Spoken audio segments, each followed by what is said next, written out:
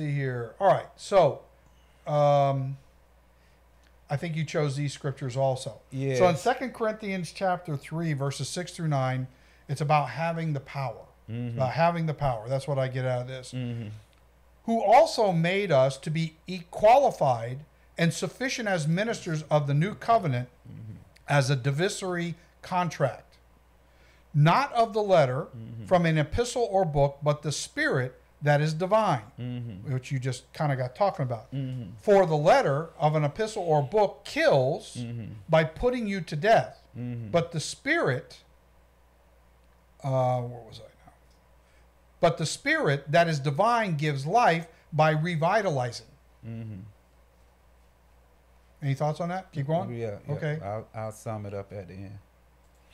Verse 7. But if the ministry of an official service of death written and engraved on stones for stumbling, so they were written on purpose on stone so it would become a stumbling block for people. And the funny thing is, that's where we are today.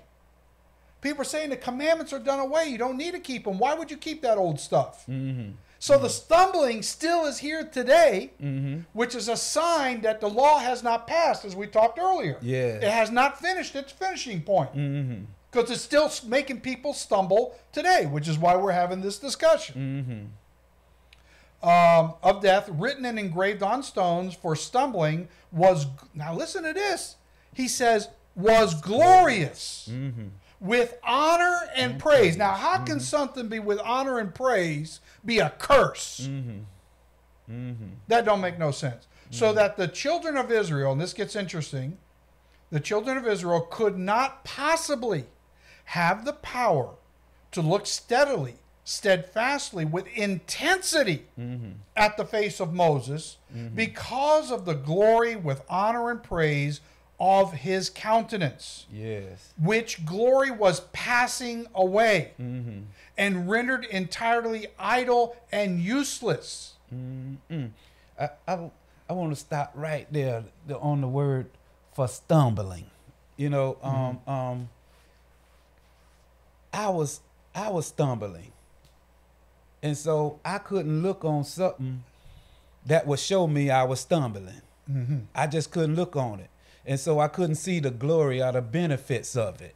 And so I wouldn't look at it. Today, they can't see the glory of this thing written in our hearts. So they can't look on or perceive or receive what's coming out of us, this glory. And so they're no different than those who saw it physically written and engraved on stones. Now it done moved from a stone into your heart. From glory to glory, it's moved. Same law. Written on your heart. Same law written by the finger of Yahweh. Right. Written by his fingers on your heart now. He prophesies in Jeremiah. I'm going to write them in your hearts and in your mind. What do you think he's going to write? He wasn't writing it. He wasn't speaking to the Gentile. He was speaking to the house of Israel and the house of Judah. He was going to write these laws. What house are you going to be a part of in order to receive the law? We're actually told that actually in the book of Revelation. And if you go look at the series, I don't remember what chapter and verse it's in, but he says, it would be in 2 or 3, chapter 2 or 3, I think. He says, I will give you a white stone and a new name written on it. Now, when you do a study on that, what you find, it goes all the way back to the time of Joshua when they entered into the promised land. They had to take stones and they had to whitewash them and clean them with lye. Okay? They clean them with lye to make them white, and they wrote the commandments on them, that these commandments will be in the land. So this same white stone, when you get into the kingdom, is going to be a stone, a memorial of his commandments written on that stone, plus the new name that he gives you. Now, how can you get that stone if you're a willful commandment breaker? Now, going back to the other thing here, about the stumbling. I remember, I'm going to make a simple one again so that people can understand. When I was a young man, I used to study Japanese karate. Okay? And the particular one I was studying was not the most popular. Back in them days with Bruce Lee, it was Kung Fu and, you know, some of those other things. But we all wanted to mimic Bruce Lee. because he was graceful and all the crazy stuff that he was doing. And that was our idol for that, you know? So when I went to the school and started studying, I wanted to do all these cool moves and stuff. Oh, no, that's not what you're going to get to do. And I was like, well, that was a stumbling stone for me, because that's why I came here. You're not going to teach me this? He goes, this school is called Goju-ru, which Goju means the way of the hard and the soft. So what they said was, for the first 1.5 to 2 years, you learn the way of the hard. Punches, simple kicks. And it got boring after a few months.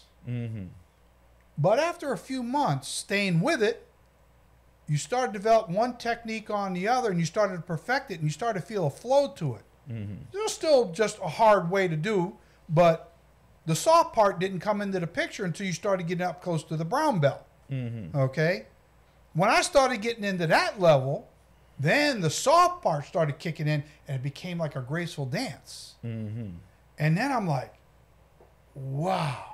Now, had I not stuck with, and this is where Israel failed, they didn't stick with the hard part of the law.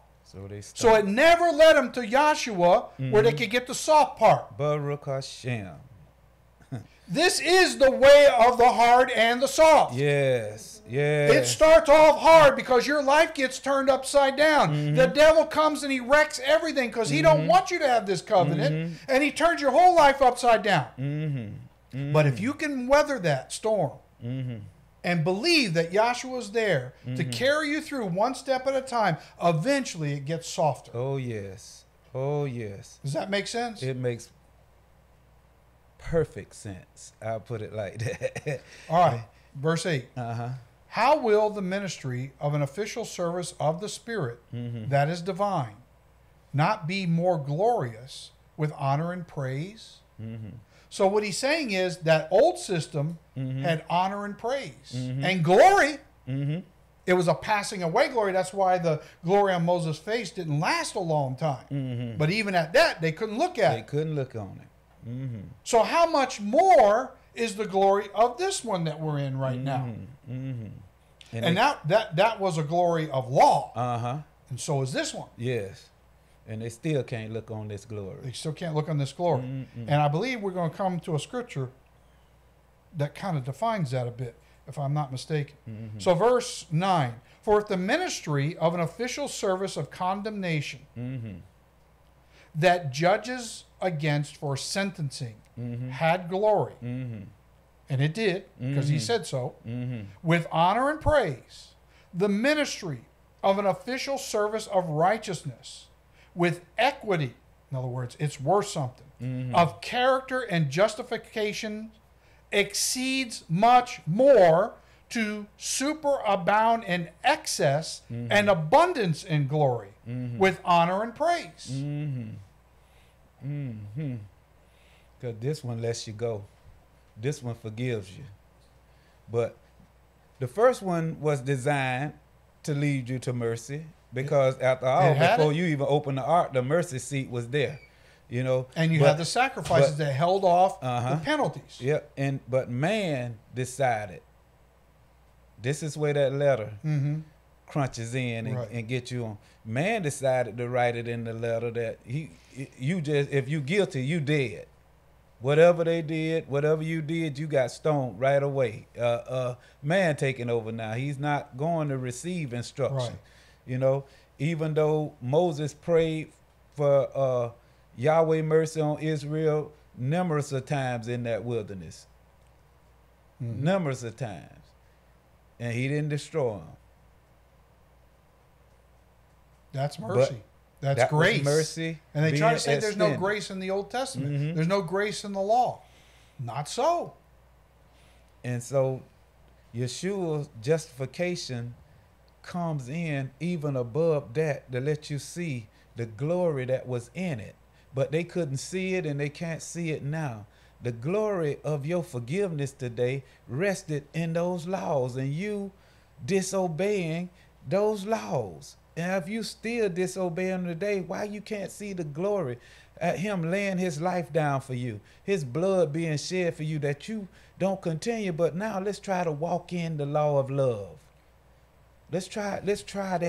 Let's try it. We can't do it on our own strength. We need to allow him into us to give us the strength to walk it and not condemn ourselves as we did with the letter. He's not taking this away. It's just coming from glory to glory, from one glorious stage to the next glorious stage. But you're supposed to be able to see it even more now. So it's more glorious now in this dispensation. We seeing it because it was written for our learning.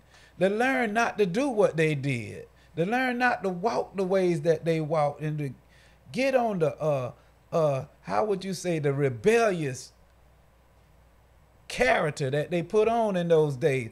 We're not supposed to be rebellious today as we are with no law. We're rebelling. Right. So what makes us different than them? Oh, because you on the grace? No. Not so. Is the law sin, he say? Yahweh forbid. It's not. It's there. It's still there in all its glory.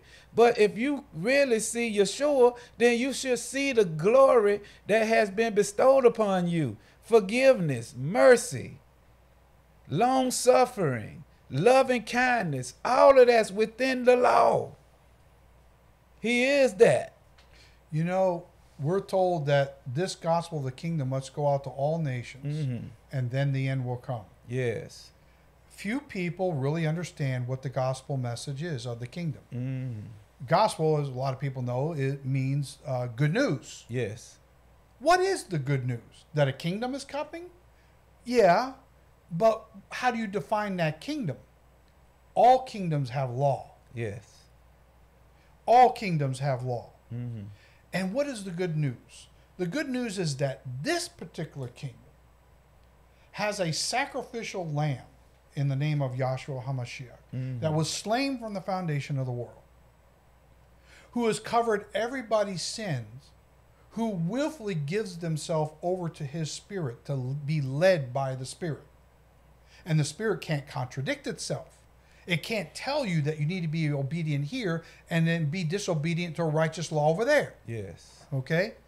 So this kingdom is a kingdom of Torah law. And we're told in Zechariah that the law will go forth to the four corners of the earth from Jerusalem. And all you Gentiles better get in line, and you better start being obedient to that law. Because he says, if you don't come up to my feast, I'm going to put a famine on you and no rain on you, and I'm going to crush you for your rebellion.